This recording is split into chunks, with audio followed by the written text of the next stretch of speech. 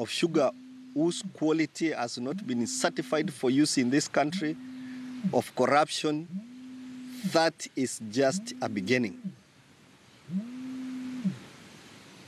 We are not going to tell you where we are going next, but the heat will be here, and it is here for a very long time.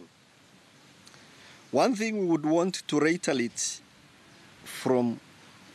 this position is that sukari ambayo ina sumu ikiwekwa kwa duka, sukari ambayo iko na chembe ambazo zinaweza kusababisha kansa na magonjwa mengine, haibagui, haichagui dini, kabila, hata haitaki kujua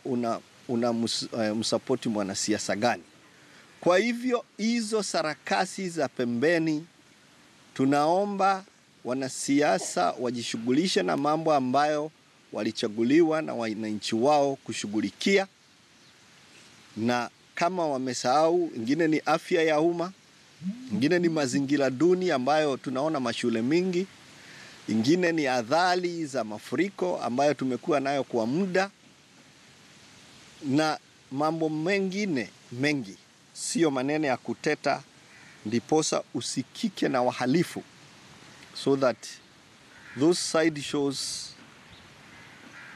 are only worth the attention our unscrupulously rich friends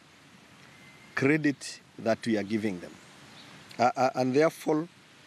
we want to assure Kenyans that the investigative agencies are doing their job very, very, very professionally, and with huge support from a wide majority of Kenyans. So whether you are in the media, whether you are in parliament, whether you are in the judiciary, whether you are a civil servant like me, the point of the matter is that let us now concentrate on the needs of Kenyans, like the president has repeatedly said.